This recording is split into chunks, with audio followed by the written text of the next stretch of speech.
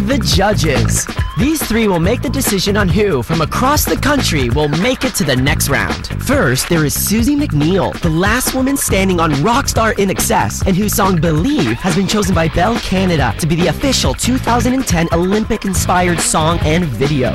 And Steve Cranwell, former Senior Vice President of Marketing at Universal Canada. Steve is a star maker. Having worked with artists like Shania Twain, Bon Jovi, Headley, and Rihanna, Steve knows how to get an artist noticed.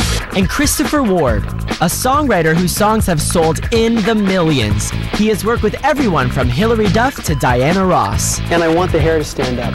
No pop shivers, no golden ticket. So what is it that everyone is hoping for? The passport to the next round, the golden ticket.